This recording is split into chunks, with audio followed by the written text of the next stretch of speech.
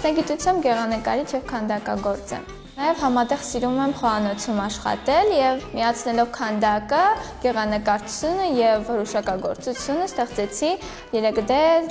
տորթերի տեսքով իմ աշխատանքը, նոր մասնագիտություն իմ համար։ Արդեն 16 տարեկանից ես կենտրոնացա այդ ուղղությամբ, հասկացա, որ իմը դա հրուշակագործությունն է և սկսեցի զարգացնել։ Միշտ փորձում եմ իրականություն դարձնել երեխաների երևակայությունը։ Փորձում եմ ստեղծել այն, ինչ որ երեխան ուզում է տեսնել իրականում։ Յուրաքանչյուր տորթ իր յուրահատուկ մոտեցումն է պահանջում, յուրաքանչյուր տորթի մեջ պետք է ուսումնասիրել այդ կերպարի անատոմիան, կառուցվածքը։ Փորձում եմ ուսումնասիրել, թե ինչպես է բնությունը ստեղծել սորական տերևը, հա։ Մարդիկ կարող են ուղղակի տերևին ամբողջությամբ նայել, իսկ ինձ հետաքրքիր է տերևի ամեն մի դետալը, ամեն մի փոքրիկ գունային երանգը եւ դա բնության հետ համատեղելով ես փորձում եմ ստեղծել ուղղակի շաքարային խմորի տեսքով։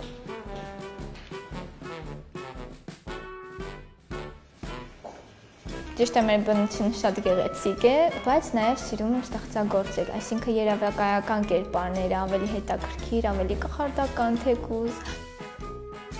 Այնքան հաճելի է լինում, որ փոքրիկ ինչ-որ թաթիկներին ես պատրաստում այդ կերպարի իր բարի աչքերը, դա տալիս է ինձ դրական էմոցիաներ։ Ես ոչ թե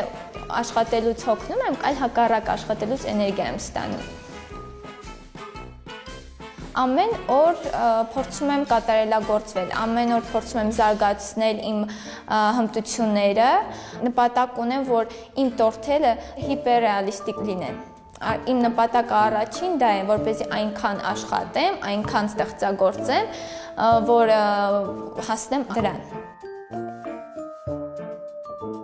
Իմ աշխատանքի մեջ կարևոր դեր է կատարում նաև գույնը։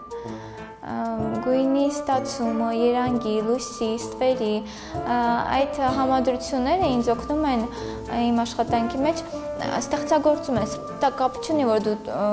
աշխատում ես տորթի ձևավորման վրա, դու կատարում ես այն աշխատանքից, որ գեղանկարիչն է կատարում, այսինքն դու օգտագործում ես այդ գունային գաման, դու օգտագործում ես լույսը, ստվերը։